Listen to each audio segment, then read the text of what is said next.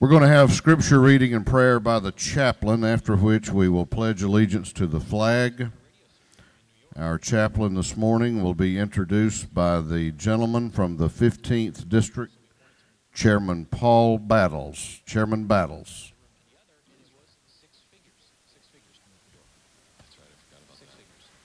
Thank you, Mr. Speaker. It's a joy for me this morning to introduce the chaplain of the day. Before I do, this is the first time I've had an opportunity to somewhat introduce my wife. She is here this morning. Would you stand?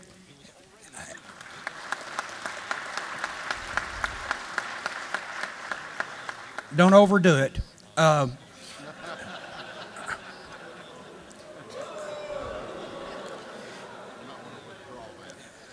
Just kidding. I'm just kidding. Just kidding.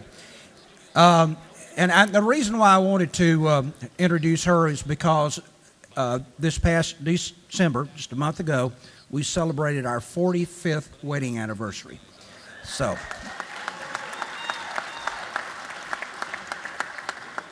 and her mother said it'd never last. So, we have another beautiful lady that is here this morning who is actually the wife of our speaker today.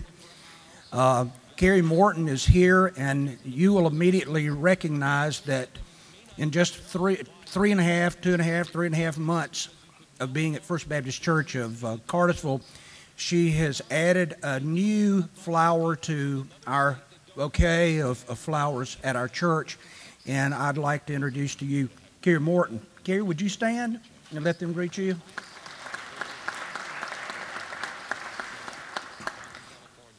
They have 3 beautiful children. Now, I want to tell you about Carrie for just a second. Carrie is a pioneer wife. Now, she is a very educated person. Matter of fact, she has a master's degree in counseling, marriage counseling, and that's the reason why they have such a happy marriage. She counsels our speaker every day when he gets in. Those of you who are married, you know exactly what I'm talking about. And but they have 3 beautiful children. And during the transition of moving from Perry, Georgia, up to Cartersville, she had a baby in the back of a covered wagon, coming up 75. No, I'm just kidding. But she had to go through the transition of literally having a baby and then making a move to Cartersville, which is not easy just in the move itself. And she's a very strong lady, and she is just a real dynamic addition to our church. On a serious note, there's quite a few people in this room know our speaker this morning. I found out after our speaker decided to come to Cartersville that we were stealing him away from an area that I wasn't sure whether or not I was going to be congratulated or be angry at, and that was from our majority leader, Larry O'Neill. We actually got our speaker from a pastorate there, moved him up. Our speaker and Larry's son actually went through school together, was on the golf team, and that's all I'm going to say, because that's all he would tell me. But in introducing our speaker this morning, there was a passage of scripture that's found in 1 John, the first chapter and the 6th verse, and it says there was a man sent by God, and his name was John. And we know the first chapter of John talks about how that God was able to bring John to be the light of who then would introduce mankind to Jesus Christ and his birth and his life. I'm so thankful that God is still in the business of sending people out to share the message. It is not by chance. It is not a fluke, but it is in the providence of God that our speaker that is here today came to Cartersville First Baptist Church. He was not looking for a church. Matter of fact, he was probably a little reluctant because all of his family live in that community where he pastored. He had finished his college and his seminary work. He will soon be receiving his doctorate in biblical preaching, expository preaching to be exact. And there was no reason that people would think that he needed to stay or to make a move. But God had a different plan. And I'm so thankful that he was willing to follow the plan of God because it's had such a dramatic impact on our church. And so without any further ado, my pastor, my friend,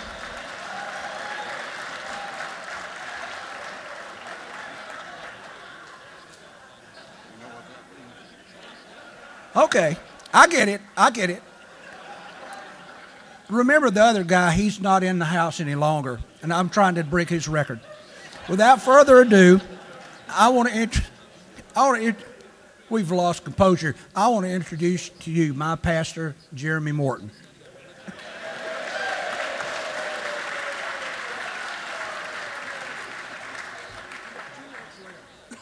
After that, I'm not sure if the bar is high or low. Thank you, Mr. Paul Battles. Thank you, Mr. Speaker. God bless you for being here, and I praise the Lord for this incredible opportunity.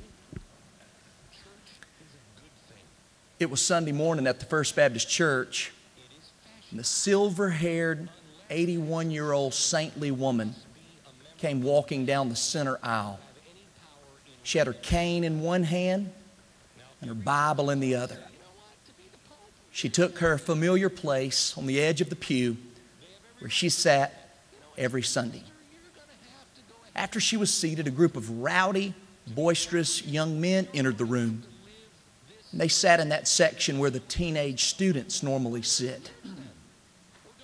And behind this group of rowdy boys, slinked one of the slimiest, nastiest, filthiest, most disgusting characters you would ever imagine in church. He had jeans with holes in them. He had a tight black shirt with the word KISS mounted across the front. He had nasty, greasy hair. Everyone was suspicious of this unsavory individual.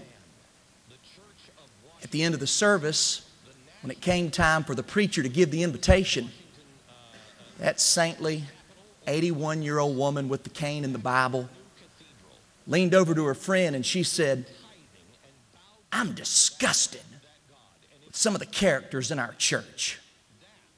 Look at that deacon. I read in the paper this past week, he's been convicted of fraud, embezzling. Look at that lady in the choir. She's on at least her 4th marriage. Look at that girl sitting with the teenagers with the tattoos all over her body, pregnant out of wedlock. But most of all, look at that slimy figure behind those teenagers. I heard he's a sex offender. I'm so glad I'm not like these people. I teach Sunday school. I faithfully pay my tithes. I gave $10,000 to the building program last year. And I'm in prayer group every Wednesday." The preacher asked everyone to stand and sing at the time of the invitation. As everyone stood to sing, only one person remained seated. It was that slimy, filthy, nasty character. He was overwhelmed with emotion. His heart had been pierced by the truth of who he really was. As everyone sang, that slimy individual buried his head in his hands, and all he could mutter to say is, "God, have mercy on me, a sinner." God, I am wrong. I am filthy. And I cry out, oh God, have mercy on my wicked heart. The silver-haired 81-year-old woman left church that day. The slimy, shady figure also left church that day. But only one of them left right with God. Jesus tells a simple story just like this in the Gospel of Luke. It's found in Luke chapter 18, verses 9 through 14. Bible teachers have noted that this parable, this story called the parable of the Pharisee and the tax collector, is located in Luke's travel narrative. It's this narrative of Scripture that points to Jesus laying down His life on the cross. He's on His way to Jerusalem. And in preparing to die for the sins of the world, He's teaching His disciples that you must also lay down your life in service to your fellow men. Luke says he tells this story of the Pharisee and the tax collector to people who thought they were righteous, who were self-righteous and trusted in themselves. Maybe in this room today we wouldn't have to look too far to find someone who's a bit self-righteous. You compare yourself to others. I'm more educated than him. I've been in this house longer than her. I have more in my bank account than this individual. I'm successful. They're not. It was precisely to people like this Jesus said, look at this Pharisee. He comes into the room saying, I fast, I pray, I'm faithful, I'm good. I'm not like these filthy, sinful extortioners. But the tax collector, fraudulent, one who knew he was a liar, one who knew he had been a phony, beats his chest. He's broken with emotion. Oh God, forgive me, a sinner. Jesus says only one of them left the temple justified, right with God. And then Jesus makes this statement that perhaps captures the message of the gospel more than any other statement in the world. Jesus says this in Luke 18:14. If you exalt yourself, you will be humbled. But if you'll humble yourself, I will exalt you. If you exalt yourself, if you are self-righteous, if you've put yourself on a pedestal, if you're believing your own press, if you're the smartest person in the room, if you're the wealthiest person among all your friends and you think you're better because you are, you will be humbled. But if you come low, if you come acknowledging your need, if you come acknowledging that apart from God's mercy, you won't survive this day, Jesus says, I'll bless you. The wisest man that ever lived said this in Proverbs 16:18, and in Proverbs 18:12, and in Proverbs 22:4. Pride goes before a fall, and an arrogant spirit before destruction. James says in James 4:6, God is opposed to the proud, but He gives grace to the humble. If you exalt yourself, you will be humbled. But if you'll humble yourself, God will bless you. I close with this, precious, faithful lawmakers. Nothing in the world is more dangerous than a man or woman full of himself or herself. Nothing in the world is more dangerous than an individual full of pride and self-righteousness. But listen to me, Nothing is more powerful. Nothing is more beautiful.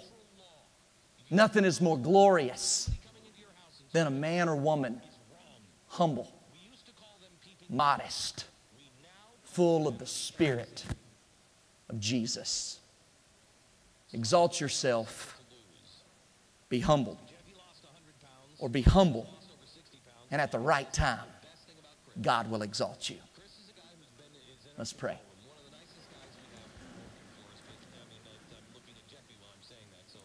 Oh God in heaven, as perhaps the most powerful body of men and women in Georgia today, convening for very serious business, we say we long for humble character. We long to be modest. We need, oh God, to recognize that apart from you, we can do nothing. Forgive us for boasting in wealth and power. Forgive us for self-righteousness. Forgive us for connecting our identity to fleshly achievements instead of integrity and character and things that money and education and popularity will never afford. Oh God, I pray for this wonderful group of men and women. Give them your wisdom. I pray Micah 6:8 over them, that they would do justice and love kindness and walk humbly with the Lord their Maker. Bless Speaker Ralston. Bless Governor Deal and all of these wonderful leaders. Oh Jesus, today, would you move our hearts to humility, that your name would be glorified in our land, and that the people we represent would be blessed. We need your favor and your help and your mercy more than anything. So empty us of self that we might be filled with you. In Jesus' name we pray. Amen. Let us pledge our allegiance to the American flag. I pledge allegiance to the flag of the United States of America and to the